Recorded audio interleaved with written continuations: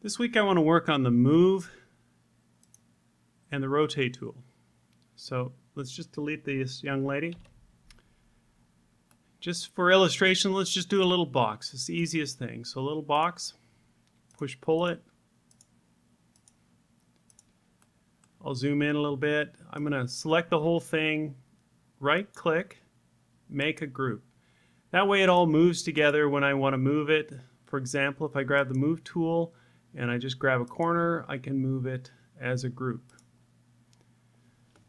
The move tool is pretty handy. The best way to match things up is typically by moving from a corner, midpoint, another corner. It's hard to match up if you're moving from the center. I mean, you can give it a try, but if you're trying to match other objects by grabbing it in the center and then connecting it, it's a little hard to do because you don't know what this center point is. So always grab by an end point or a midpoint or a point that you know. And you can do a lot of different things. You can build a guide across, and then you can move from the center of the box. Well, I didn't have it selected, so escape, select the box, hit the move tool, and I can move the box from the center of that surface. So you can give yourself some guides. So let's get rid of the guides, get back to the rotate tool. The rotate tool tries to follow or be perpendicular to an axis. So right now it's perpendicular to the blue. Rotate this way, perpendicular to the green. Rotate this way, perpendicular to the red. And if you hold the shift key down, it'll lock that direction.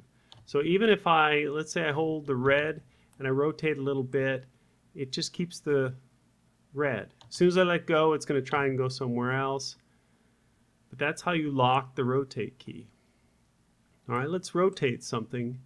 I want to rotate around the blue axis. I'll hold the shift key down so I have the blue selected. That's what I want.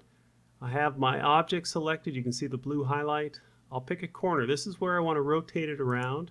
One click with the left mouse button. Let go of the shift key. One click your starting point, and then you just rotate and you click when you're finished. If you want to go exact, you just type in, don't do anything, just type in 45 or whatever degree you want, and it'll rotate. If you haven't touched any other tools, you could type something in like 58, enter, 12 degrees, enter. You can keep going until you hit another tool, and then it'll be locked at that angle. So let's say I lock it at 24 degrees. That's what it says in the right corner. Now, let's say I want to rotate it again. Here's the one difference. Blue, red. But now I've rotated this, you'll see black. And now that's going to rotate this surface. It's trying to match those surfaces. Blue is still blue, but you get black. And now I could rotate, so I'll select this box and rotate. I'll hold the shift key down, click once, let go of the shift key, click once with your left mouse button, and I can rotate now. And I'm rotating it again around this surface. If I wanted to rotate around this surface, I'd do the same thing.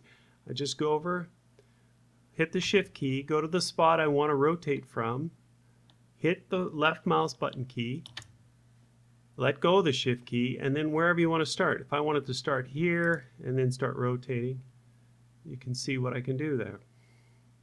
So that's really handy, because if you don't know this angle, I didn't know it was 24 degrees.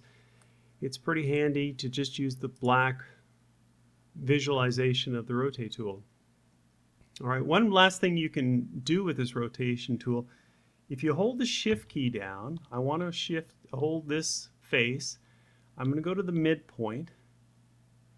I'm going to hit and hold down the left mouse button. Let go of the shift key, and then drag out slowly to this corner, and then let go of the left mouse key. And what I've done is, now it's going to rotate 90 degrees to this surface. So I click once here, and I get to rotate around that rotation angle. And that's pretty handy too, because now let's say I don't know this angle. I'll pick any angle. I don't know this angle over here. I can hold the shift key down, go to the corner, Go to the midpoint or wherever point you want. Hold the left mouse key down. Let go of the shift key, drag it to a corner. Let go of the mouse key, and now you can see I can just drag out starting point and I can rotate around that face.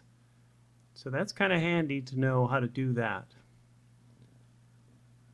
Alright, so I've posted a navigation challenge file, and in the next video you can see how I did with it. Just remember this one little trick, the most important trick. If you go on a face like this and you hold the shift key down, it locks it. If you go to the midpoint or any point, let's go to this point right here, hold the left mouse key down, let go of the shift key, and then just drag it to a corner and it changes it. You can see I can change it to just about any direction I want. And right now I'm making it perpendicular. I could actually make it just about any angle I want. And that's a little more sophisticated, but right now we just want to do perpendicular rotation. Let go of the mouse key, pick where you want to start from, and start rotating it around. Alright, in the next video you'll see me use it a little bit more. Try the navigation challenge and see how fast you can do it.